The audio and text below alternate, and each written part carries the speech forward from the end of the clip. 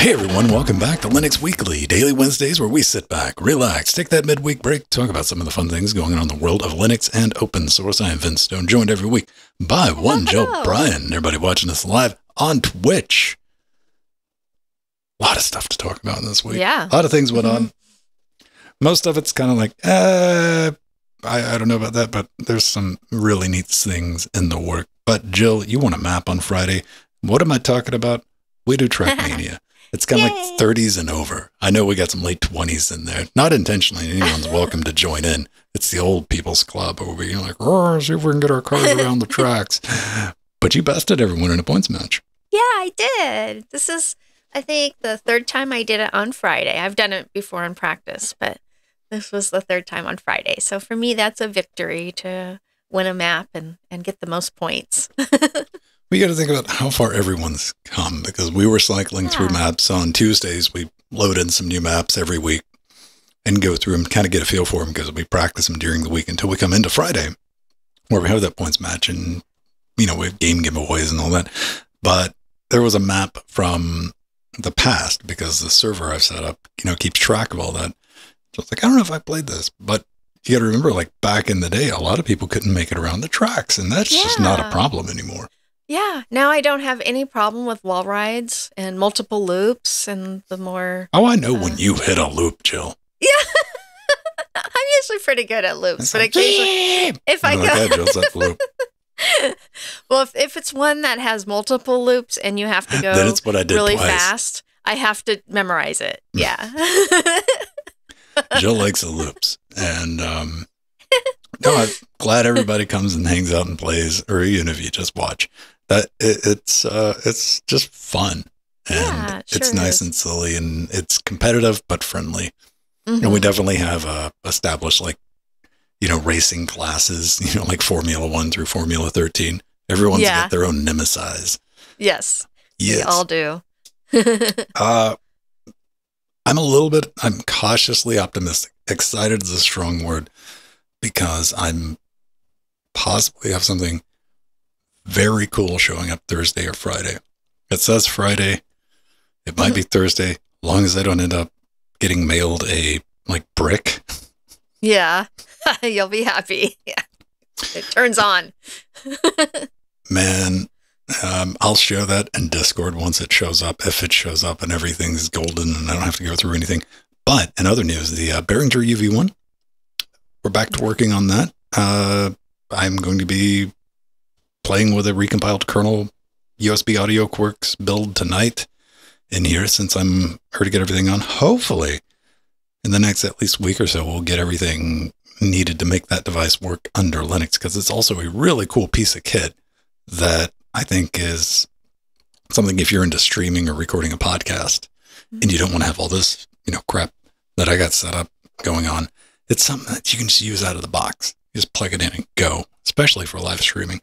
So I want to get all that hammered out and get everything working and get that moved into the kernel, and Linus can go, okay, that's fine. And it'll just work eventually one day. Looking forward to it. Absolutely. But let's get into a little bit of the news.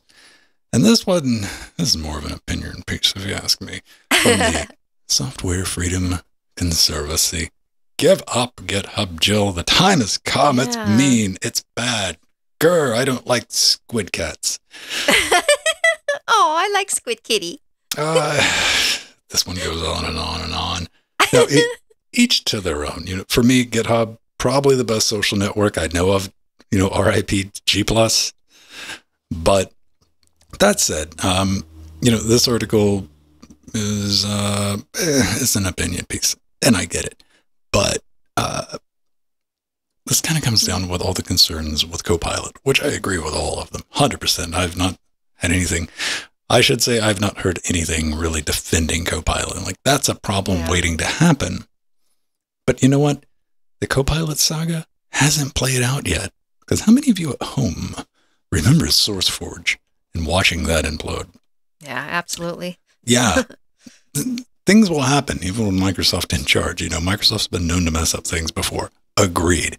But this article, And it just comes across as an opinion piece and kind of a hot mess. And, it does have recommendations like, hey, move over to GitLab.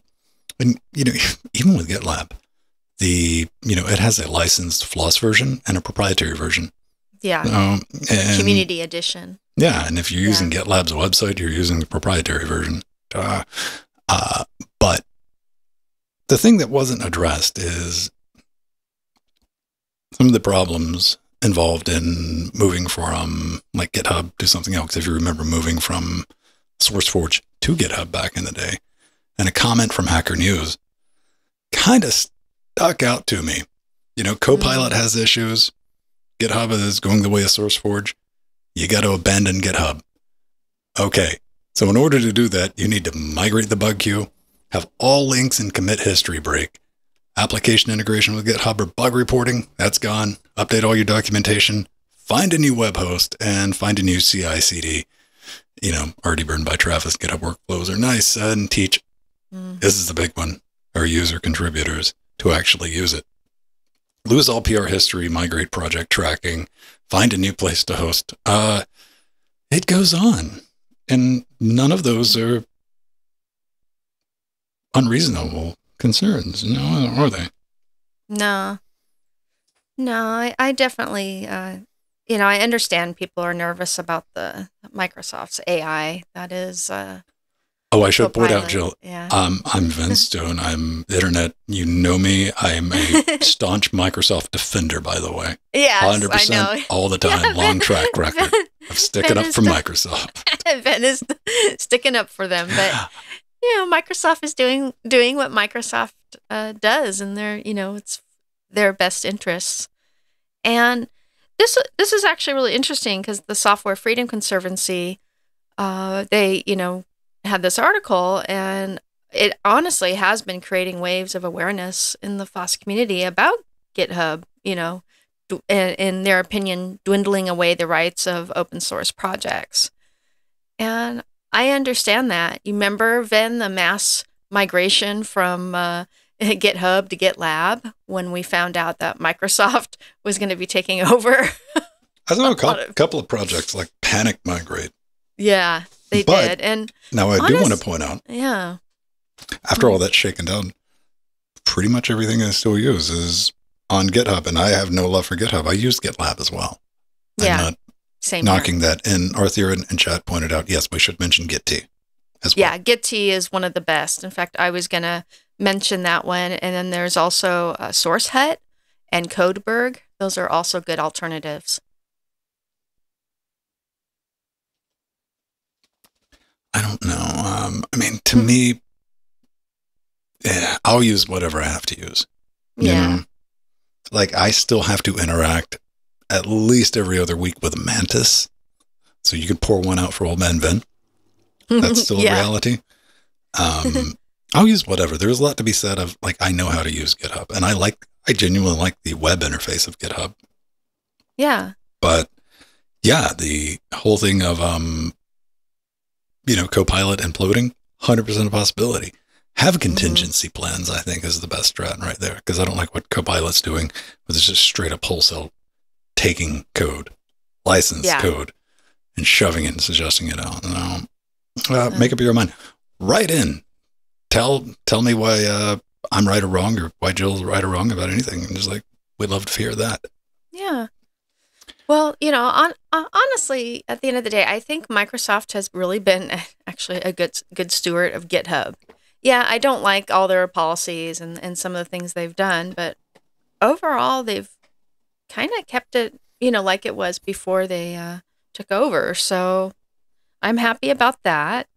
But if you would like to move, the Software Freedom Conservancy launched a website, giveupgithub.org, where they provide tips, ideas, methods, tools, and support, and options to those that wish to leave GitHub.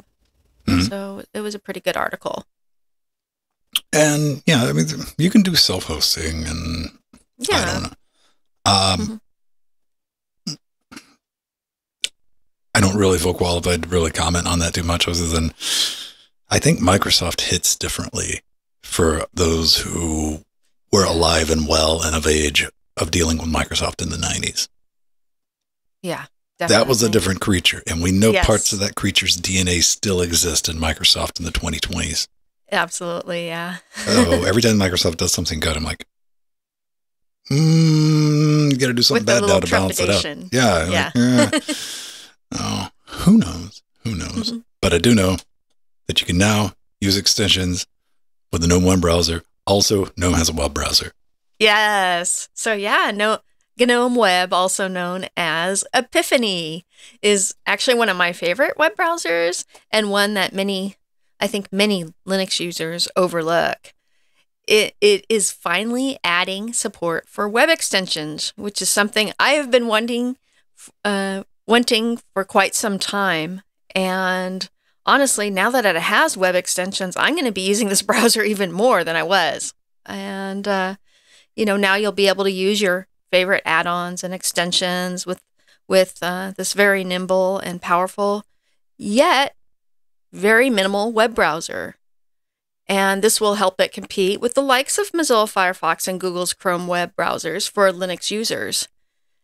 And what's cool is that the GNOME Web Extensions is actually part of the GNOME 43 feature set and is modeled after Fox's Manifest version 2.api, which includes compatibility with Chrome extensions when possible.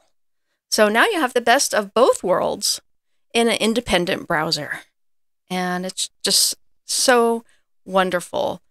One of the things, Ven, I love so much about this browser is on its surface, it looks very minimal. In fact, there are 2 different settings menus. And so on the forward facing for the average user, there's just, it's really minimal interface, and there's a small set of settings. And then when you dig deeper, there's a full set of settings like you get in Firefox and Chrome. So it's very powerful. And now that it has extensions, is equal to Firefox. Well, I just have to Chrome. assume like GNOME's not done with it because they need to remove the powerful features. Then they can really say it's the GNOME product. Well, I think so many of us in the Linux community just kind of looked at it as a quick way to read documents online or blogs. And that was its history, but it has really come along. And it even has Firefox Sync. Firefox Sync is nice. Being able to head over to the Firefox store and install everything. I'm not alone. When I first read this, my first thought was like, right. I think I knew that, there was some type of built-in browser with a GNOME, but there was also like, right. Oh, GNOME has a browser. Of course they do. Everybody has one. And we need something different. This is using Apple's WebKit rendering engine or KDE WebKit. I don't know. I'm not going to get that fight. We went on that history lesson, 2005, man. So we don't live in that Chromium future because we've already gotten a taste bringing up the Microsoft thing of like one engine controlling the web, where you end up with things like ActiveX and VBScript. We don't need that again. So yeah, having another option outside of Firefox and Chromium. Absolutely. And having plugins can absolutely make this a viable thing. As long as everything renders correctly. Yeah. So it's not yet ready for stable. It's in the Epiphany 43.alpha version. Mm-hmm. And yes, what's interesting, they still call the project Epiphany, but on the on the desktop, they call it GNOME Web, even though it's, a little confusing. Well, that's I think they should just call it Epiphany again. I don't know.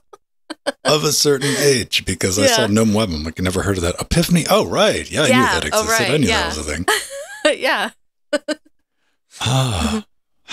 I'm glad it's there. I'm glad it's kicking around. You say what you want about GNOME. This is a great thing. GNOME, a lot of good tools have come out of the GNOME project. Mm-hmm. Whether or not you like the desktop manager. So keep that in mind. Now, this got a lot of hubbub. Yeah. On the internet. And GNOME, let's consider just dropping like X11 back in and GTK5. Oh boy. Who needs X? This is going to happen.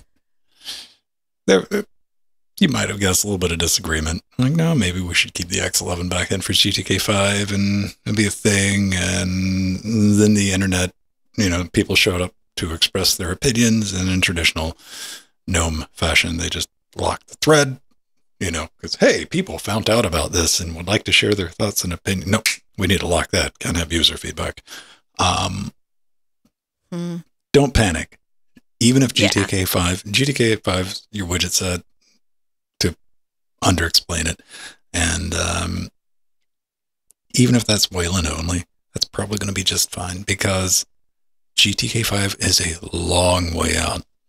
2 weeks from now, you don't have to, I'm joking, but. Yeah, even Katana in chat said it might be 5 years out, and I think you're right, Katana. That's underselling it. GTK3 was released in 2011, okay? Yes. It's been that long. It seems like GTK3 is the new thing, and if you're on the XFCE team, you're like, yes, it's brand new. It came out in 2011. GTK4 didn't come out until 2020, so 2 years ago. That's a gap. So, yeah. And let's be honest, the only thing I even think about with GTK supports XFCE, and if XFCE is on GTK4 by 2031, I'll be a little surprised. Yeah. I think it's a 10-year release cycle. 10 or 11 years. Yeah. And as the internet has told me, Wayland's only 10 years away, so it's going to line up just right. Don't worry about it. It'll be fine. No worries. Yeah, don't panic about that, people. If anybody tried to wind you up about that, just like, no, don't worry, man. And you know what? If I was wrong 10 years from now, send me an email, and I'll be glad to apologize. Now, we are going to end up talking a lot more about Wayland because, well, I didn't predict it at all, but when NVIDIA finally said, all right, fine, like balls rolling now, everyone, balls rolling. It's time. Yeah, it's going to happen. Yeah. Just get ready for it. It might not be tomorrow, but one of the things that was holding us back, Joe, is compatibility, right? Yeah, so I'm very excited for this, and it's come a little sooner, honestly, than I thought, but I'm very happy. So running a complete desktop environments within Wayland is actually now possible thanks to some patches merged to the master code. This will allow Linux distros to drop the Xorg server but still ship X11 only desktops like XFCE and Mate. Mate actually has Wayland support now, Wayland as well. But anyways, so XFCE is a good example. And I was so excited when I first read this tweet and was hoping, it would happen really soon. And it did, honestly, a little sooner than I thought. So now then, I can run all my favorite X window managers in Wayland, including Window Maker, which I'm using right now, Enlightenment, Fluxbox, Afterstep, ICE, Window Manager, and XFCE. Woohoo! Which I know you're happy about. Yeah, like one of those is a real window manager. Yeah. Ben likes Rodentia OS. I like stable. Rodentia Desktop. Yeah, so what is actually amazing to achieve this functionality, there were several new merge requests to Wayland, including a new command line option, TAC full screen to run Wayland rootful full screen. That's the key there, rootful and full screen, coupled with TAC geometry and TAC host grab. This allows to run a full X11 desktop in Wayland on a dedicated monitor with Xrandr modes emulated, including resolutions higher than the actual output resolutions. It's pretty neat. Very good. It's pretty fascinating. And, Jordan, if you're watching, baby, I'm cribbing your notes from Saturday because you pretty much laid it out. A lot of this does have to do with improving Wayland's ability to run in rootful mode. So, you're talking about faking device cursor grabs and all that, desktop integration, arbitrary resolutions, fixed geometries, host grab support, and the ability for the capacitor to kill the main Wayland window in rootful mode. Now, Will this be good for distributions? 100%. 100% because that Wayland ball is rolling. And this is yet one more thing that you can't say, well, this could hold us back because we couldn't ship XFCE or whatever. It's going to break X, Y, Z. It won't now. And really glad to see that. Mm-hmm. Really glad to see that. I had to look around, though. I was like, Enlightenment. I always wanted to run Enlightenment. Like, still. Yeah, I love E17. There's part of me, I'm like, it's so neat. It's so 90s. It's like vaguely modernized 90s desktop. And it's still got its own look. Nothing looks like Enlightenment. It just doesn't. Beautiful. And it's not stable. It's not. I'll just go ahead and tell you that. You can pretend it is. I can prove to you it's not. I can show you how to crash it. Production, yeah. And, but Wayland support for Enlightenment is underway. I went and looked that up this morning. Yeah. I'm like, yeah, no, they're working on it. Like, there's test builds. Like, okay, we can get this moving around. As Joe brought up, Mate has had Wayland support as of 1.26, so like last year, 2021. And I went looking at the XFC Wayland roadmap. They're still very much in the sort of kind of pretending Wayland doesn't exist / brainstorming phase of development. And I think that roadmap hasn't been updated in 2 years. Correct me if I'm right. But I worry about projects, and I can just speak to XFCE because I could see them going, why even bother if it's just going to run in rootful mode? Mm-hmm. Yeah. Yeah, it's like, unfortunately, it's like a lot of the game developers who are not going to make a Linux port. Well, it runs on Proton. Why do I need to? They got a valid point. And much like Proton, like your core users, I'm going to say like XFCE, are going to be people like me. I got a studio to run. I got boxes. I don't need the whizzes. I don't need the bangs. What I need is quick, light footprint, stable, never crash. How often does it? Never. Like, I want to invite people over and take a screenshot if I see an error. Yeah. In XFCE. Absolutely. Yeah. Very, very, a lot of confidence in that code base. Mm-hmm. How is that going to translate when it's running in rootful mode under Wayland? Because you know what? That's eventually I'm going to move everything over to Wayland and it's going to be integrated with Pipewire. And you know what? I don't want a Proton layer if I can get away with it. You get what I'm saying? And I understand bad analogy, but for the sake of argument, I'm going to use a Proton layer.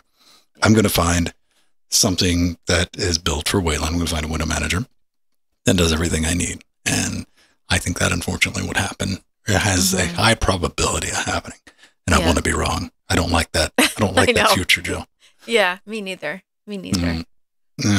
Enlightenment. Come on. Yeah. One day. All right. That's enough of that. Where are we at? 23 minutes? We got a couple of minutes to spare. I would have spared a couple of those minutes telling you about linuxgamecast.com. Go head over to our web zone. There's a link to our Patreon. If you want to support us, patreon.com/linuxgamecast. Got a bunch of bonus sodas for you. If you can kick us 4 quarters a week, we'd really appreciate it. You get a live uncut version of this show. All the extra bits left in. If you're just like, hey, we try to keep this one to like 30 minutes, but it's normally about an hour and a half long. In and out, you need a little Linux content, extra custom RSS feed. It's going to be part of your Patreon subscription. Access to our Discord. You can also get that if you are a Twitch subscriber. That's a litmus test. If you want to come hang out in our Discord, you got to figure out how to link that. Google it. But I have faith in you because you're smart. You're listening to this show. That also lets you come play Trackmania with us if that's your jam, or any other. We're very community oriented on like things. If we're going to be doing multiplayer, that's where we go. We're like, hey, who wants to come play with us? Because we like bringing the community in that way. And we got other perks and things along those lines. Or if you can just share the show, tell people about it. Tell your cat about Weekly Daily Wednesdays. I'm sure it would be very excited. It might even meow back at you. Yeah, my kitty Frodo has watched me during LWDW. What be this insanity? Yeah. It's us. It is us. We also got a store.linuxgamecast.com. A bunch of other things. We have a YouTube channel. Some people watch us on YouTube. We're on Library. I know the Odyssey thing shows up. That's like synced. Odyssey. I think that's it. Spotify. You can leave us a message. Somebody proved that does in fact work. We played a voicemail on Saturday's Linux Gamecast Weekly, and that voicemail was like, Vin, you need to shut up and quit telling people it's simple as clicking a button. So because it isn't. phase 1 is click button. And after that, at somewhere you bake in the narwhal at the end of that. All right, Joe, you get to give a little bit of thanks, though. Yeah. So Gamatron from chat actually gifted me a beautiful pink Cadillac model to use as my car in Trackmania 2 Stadium. Thank you so much, Gamatron. I've used it for the last 2 streams we've done, and I love it, actually. The car is easy for me to see, so it really helped, honestly. It's quite large and shouty, isn't it? Yeah. Yeah, but I love it. That is nice. I threatened to give Ogie, I was like, I have a Hello Kitty car, by the way. Can you imagine? Yeah. Yes, he does. It's incentive. You don't want to get beat by the Hello Kitty car. Yeah. Or you're not going to tell anybody publicly about it. All right. Slice pie, 2 stories, cheap pies and risky pies. Best I could do was trust me, I'm an engineer. Oh, okay. That was a wonderful find. The picture of someone did a cake with a circuit board pattern on the top, and it says, "Trust me, I'm an engineer." That's awesome. There's almost enough capacitors on there for me to call it like a audiophile pro sound card. Yeah, truly. And they're nice big capacitors too. I know, because audiophiles think, yeah, exactly. It's big, it's high quality. I'm like, that's not how it works. Depends on the manufacturer. No. You don't, like if you see a card with a bunch of, it's like having tubes stick out of something. That is made for the lowest common denominator. I'm like, that is not how things are done in modern engineering. But hey, you know what? It sells things. See, John's like, but it's big and it's a good manufacturer. It's like, oh, okay. I'm not saying it's bad, but I'm not saying it's optimal. But what is optimal? $6 for a Raspberry Pi, Joe Bryant. Yeah, it sure is. Pico W, your $6 IoT platform. No, you're not going to run Quake 3 on it. I look forward to somebody trying to prove me wrong on that, but I think I'm safe because this little critter is packing a ARM Cortex M0, 133 megahertz, 264K of on-chip SRAM. It's kind of neat. You can get the Pico H. That's no Wi-Fi for like 5. Pico WH is really going to be like 7. The WH is not going to come out until August. And you got to keep in mind what this is. This is like an Arduino replacement type, IoT, right? Industrial, embedded. Yeah. I think Pedro made a point. He's like, the package for the Wi-Fi module is larger than the SoC. Oh, yeah, definitely.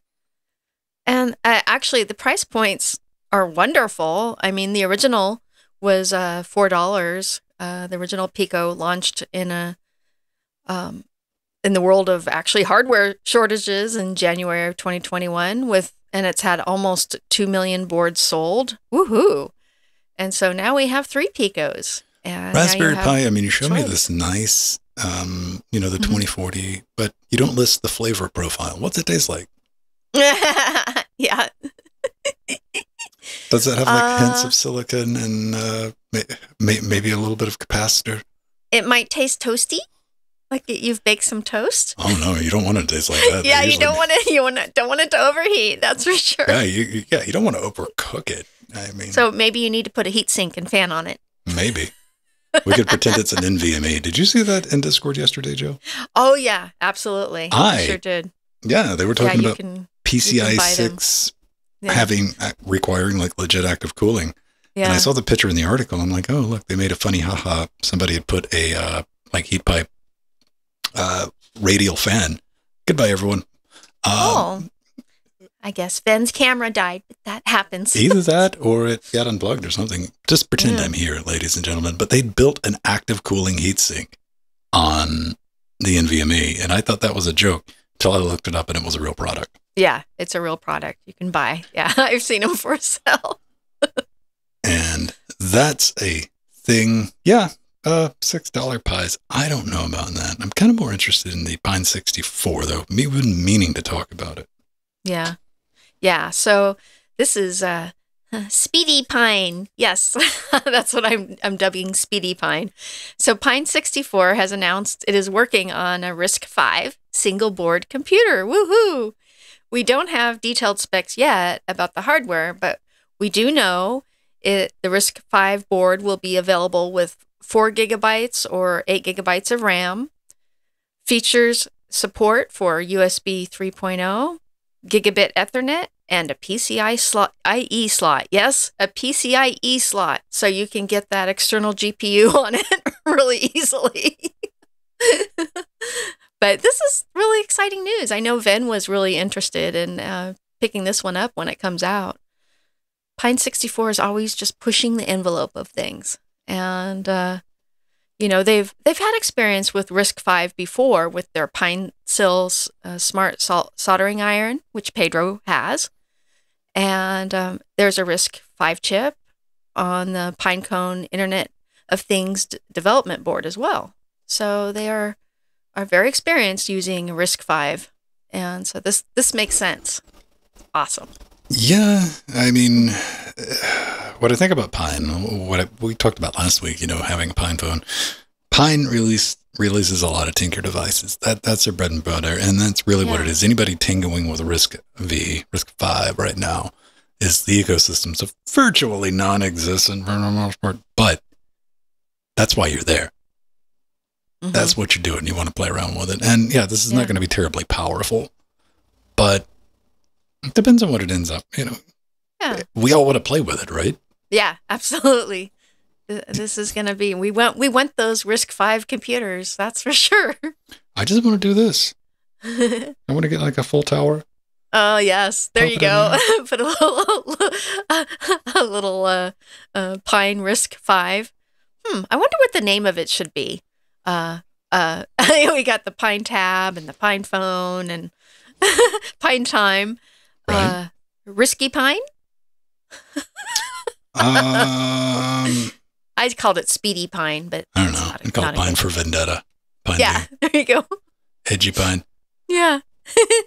Yeah, Risky Pine. However you want to roll with it. I want one long as it's reasonable. All it has to do is be in stock and I'll buy one. Yeah, absolutely. I've been in the market for like 2 months to buy another Raspberry Pi 8 gig. Yeah. Because I had a project that. Yeah. I've been wanting one too. Yeah. The $280 to get a Raspberry. Like, that's just not going to happen. Like, it hurts me enough to pay $70 to $90 for one. So. Yeah. That's really cool. That's really cool. And that's from Lily, like Putin. Lily Putin. Yeah. .com. All that's going to be in our show notes after the fact, everyone. Like a Lilliputian. Right? Yeah. Just as delicious. A little bit of garlic, salt. Bite size too. Nice and crunchy. Lilliputians. All right, everyone. We got to roll out of here. We're a little bit over our time, but thanks for hanging out with us. We're going to roll some credits and say goodbye if I got the music lined up. Okay. Hopefully. There it is. Credits. Yay. Got it. Yay. Thank you to all our wonderful patrons. We have Katana in chat. We have Mir. We have Inertia. We have my Steve husband. We have FX Boy Forever. We have Artherin, otherwise known as now, in all fairness, Steve is in Discord under the beleaguered spouse accord. No. Yeah? We've been over this. Steve _husband. But we do want to thank all of you. Look at that overlay. All our producers, our executive producers, our sea monsters, which System T is part of now. All right, beautiful people. Death notes. We're going to bounce out of here. Thanks for hanging out with us. Again, we'll see you next week. Bye-bye. Bye. Love you all. Let's get stay on.